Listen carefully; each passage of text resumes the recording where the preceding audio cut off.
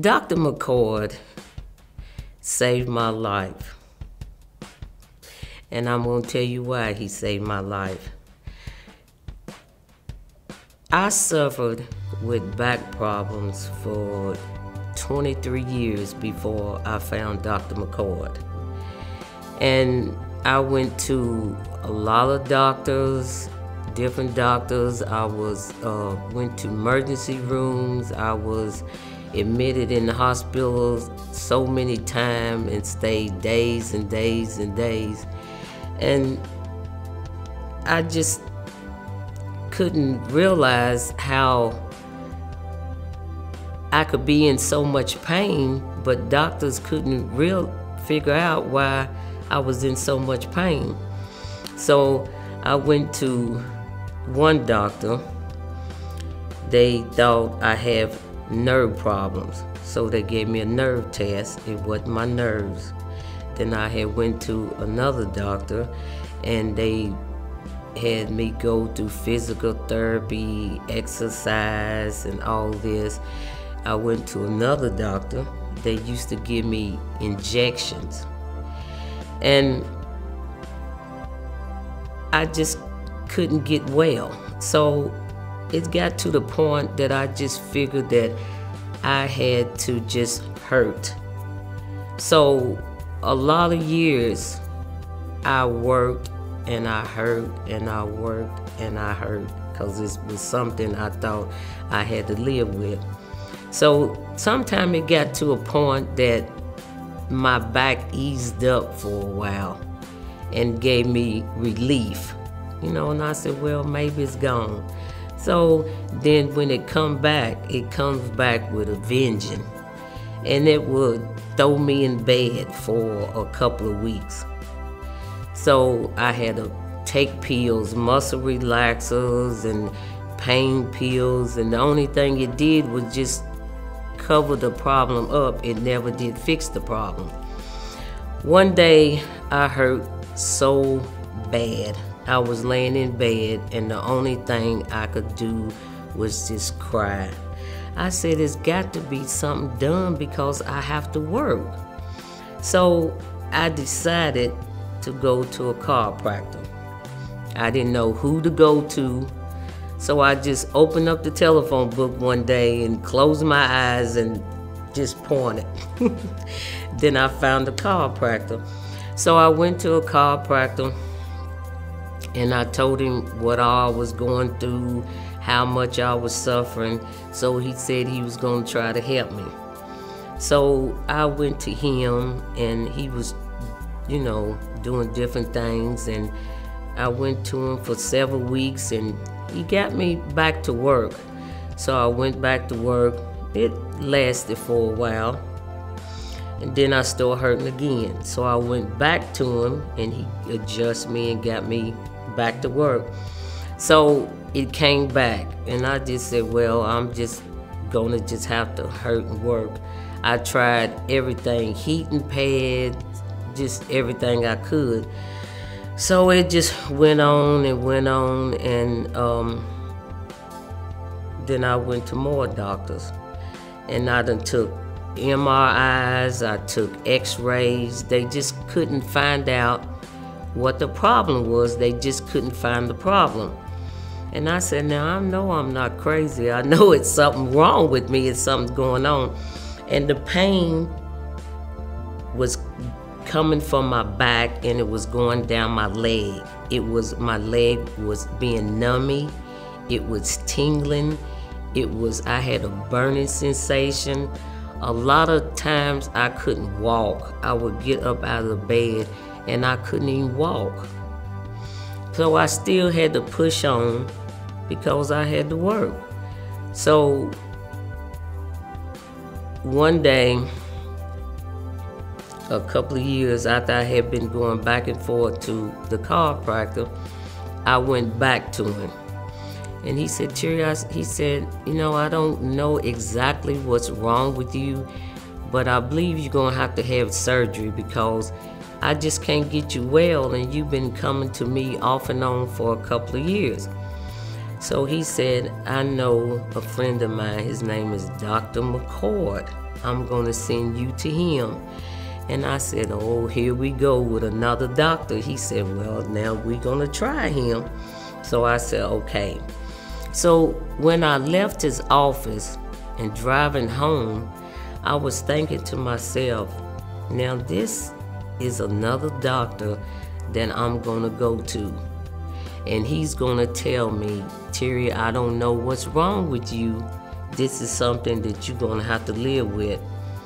I said, I can't go through this. I can't take this. So when I got home, I called my daughters. They came over and I told them, because they've been with me through this whole time, because they was in middle school when I got this back problem, so they've been going through it with me for all of these years.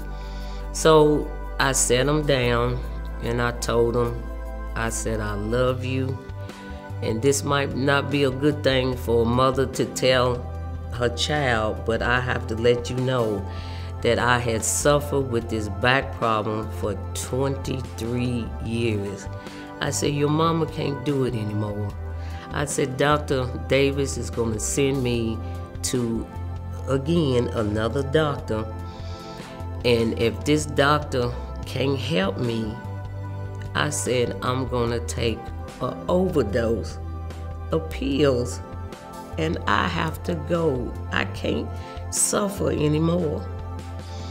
My kids said, Mama, we love you. And I know what you're going through, but this doctor will help you. So I came to Dr. McCord and I met him. I sat down and I told him everything that I was going through. He said, Terry, he said, I'm going to help you. I'm going to find out what's wrong and I'm going to help you. I said, Dr. McCord, I said, if you don't find out what's going on with me and you be able to help me, I said, I'm going to have to take some pills because I just can't go through it. He said, oh, Terry, he said, I'm going to help. And he talked to me. Dr. McCord wasn't a doctor to me. Dr. McCord became my friend. And he, I think he gave me a prescription of pills to take the inflammation away, and took me off from work and told me to go home and take some bed rest. And then he would see me in 2 weeks. So I did everything Dr. McCord told me to do and took my pills.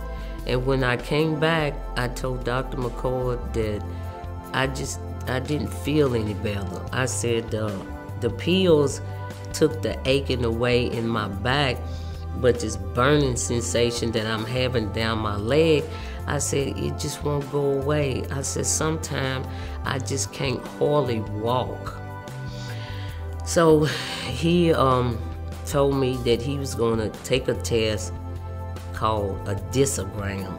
What's a discogram? I said, what is that? He said it's where he go into my back and shoot some dye, and that'll show up whatever's going on.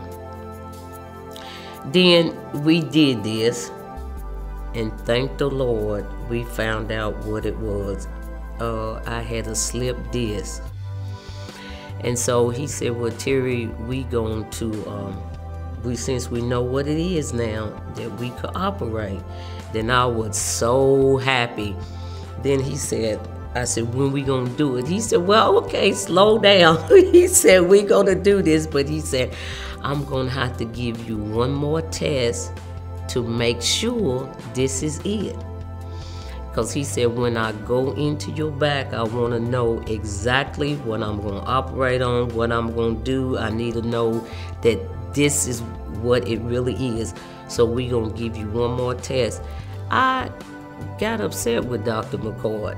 And I said, Dr. McCord, you have to do this. I said, he said, Terry, I'm gonna do this, but I have to be sure. So a couple weeks later, he gave me another one. and it came out to be the same thing. I was so happy. So he told me that he was going to give me the surgery. I had to wait a couple of weeks, and he gave me the surgery, and I was so happy and I was relieved.